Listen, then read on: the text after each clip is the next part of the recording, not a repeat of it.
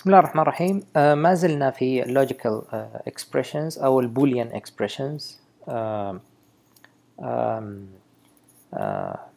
في الدرس إن شاء الله راح نستعرض بعض الأشياء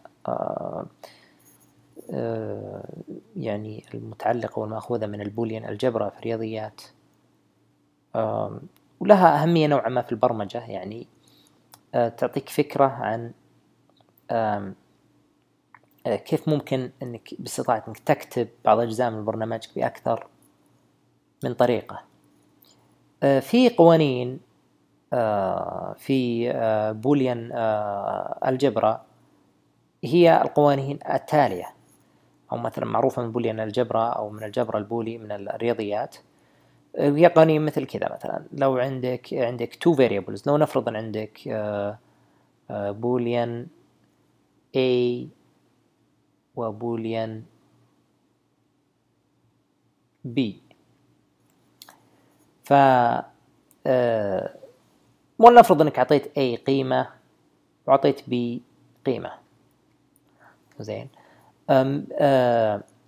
من المعروف انه A لو قلنا F A and عفوا هذا طبعا هذا مستخدم في البوليان، الرمز في البوليان، لكن في الجافا نكتب and زي كذا A and not A and not A، بعدين system.out.println. لو جاك مثال زي كذا مثلا، أو جاك يعني برنامج زي كذا، مهما كان الحساب اللي هنا حساب A، فإننا نعرف إنه system.out.println هذه لن تتحقق أبدا، لن يتم تنفيذها أبدا. دائما نقول من البوليان الجبرا نقول إنه A and not A دائما يساوي false. زين، يعني لا يمكن أن يجتمع الشيء ونقيضه أو الشيء وضده، لا يمكن تكون A true ونوت A نفيها أو نقيضها true. زين، هذا شيء واضح ومعروف يعني من الحياة، يعني تفهم وواضح جدا. فإذا في البرنامج هنا نعرف دائما إنه الإف ستيتمنت هذه ما لها فائدة. زين، الإف ستيتمنت هذه وجودها كعدمها، لأنه هذا الجزء من البرنامج لن يتنفذ مطلقا، سواء system out println أو مهما كان الجزء هذا. زين، بالمقابل لو كان عندي if statement ثانية تقول if a or، أو خلينا نقول b هنا b or not b. زين، وعندنا system out println مثلا، أو حاجة ثانية، أي مجموعة من statements هنا أو statement أو شيء زي كذا، دائما هذه قيمتها true. معروف أن b or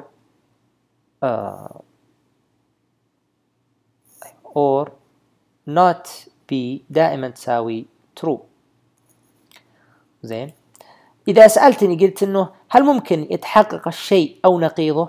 أكيد طبعا، يا يتحقق، أكيد إنه يا يتحقق الشيء أو نقيضه، فإذا هذا دائما زين دائما true. فإذا هذه الإف ستيتمنت برضه ما لها فائدة، نفس الإف ستيتمنت هذه ما لها فائدة، لأنه هذا ما راح يتنفذ أبد. هذه ما لها فائدة لأنه هذا دائما راح يتنفذ.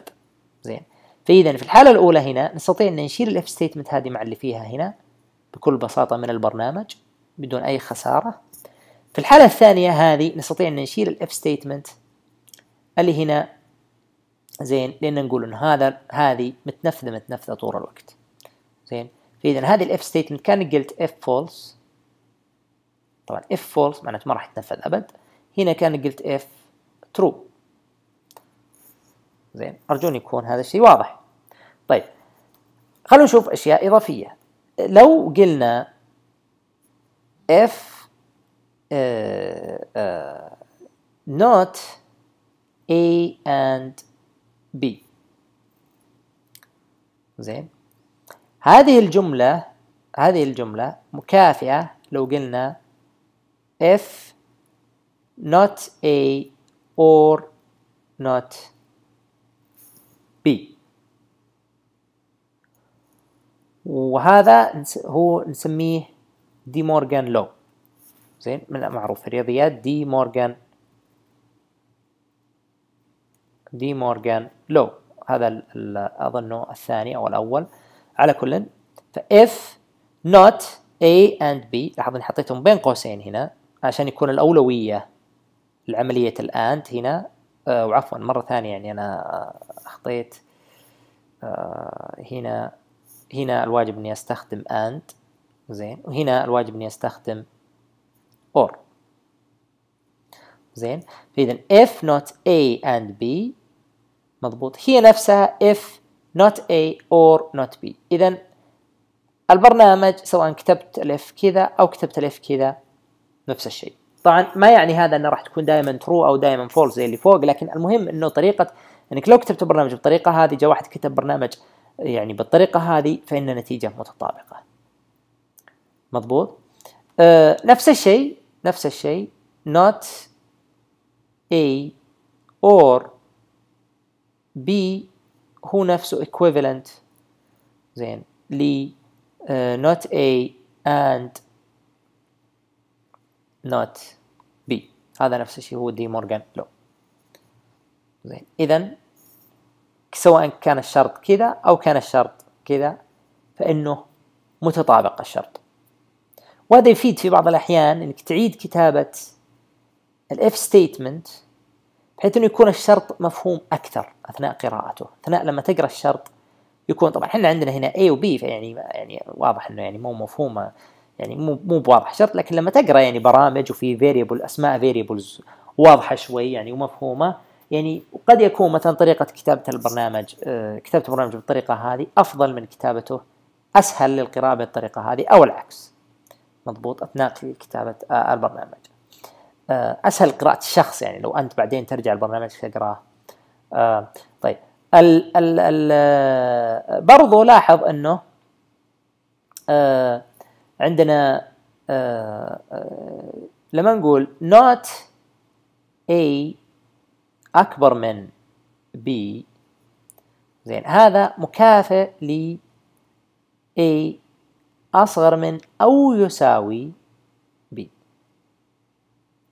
زين، وش أقصد هنا؟ إنه إذا كانت A ليست أكبر من B، هنا نفي. مضبوط. فإن هي معناته أن A أصغر من أو تساوي. إذا كانت ما هي أكبر من B أكيد أنها أصغر من أو تساوي B قيمة A. واضح؟ بس في ملاحظة هنا مهمة جدا، وهو أنك تنتبه لما تحط النوت هنا، لأنه النوت راح يكون له أولوية. فإذا هنا معناته نوت A أكبر من B. زين. وفي الحالة هذه طبعا احنا خلينا نقول x و y، يعني عشان كأنهم integers x و y أفضل من a و b، نقول x و y. زين، لأن كان نقارن هنا بين integers، إذا integer أكبر من integer أصغر من integer. ففي الملاحظة اللي هنا إنه not x ما لها معنى. هذه ملاحظة مهمة. not x ما لها معنى، راح تعطيك error. زين، لأنه النوت لازم يجي معها، إذا قلنا النوت وبعدها حاجة، زين، هذه الأوبريتور نوت وهذا الأوبيرانت. إذا سوينا شيء هذا لازم يكون الأوبيرانت هذا لوجيكال إكسبريشن، لازم تكون نتيجته true أو false. لو كان x والx integer، فإنه الانتجر دائما الفاريبل من نوع integer نحسبه على أنه mathematical expression، simple mathematical expression. نفس الطريقة نقول مثلا not x أصغر من أو يساوي y equivalent ل x أكبر من y. إذا ال x ما هي أصغر من أو تساوي y فإن x أكبر من y.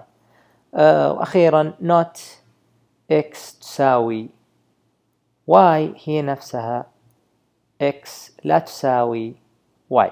وارجو الانتباه هنا انه هذا اوبريتور النفي not، هنا هذا اوبريتور وليس جمع بين تو اوبريتورز، هذا اوبريتور وهذا اوبريتور. ارجو انك ما تلخبط بين الاثنين هذولا. هذا اوبريتور عدم المساواة، هذا اوبريتور النفي، هذا اوبريتور not equal، هذا اوبريتور not. زين، فارجو انه ما تخلط بين الاثنين. المهم من هذه كلها equivalence. لو في الإف ستيتمنت استخدمت هذا أو استخدمت هذا، كلا الاثنين يعني يمشون.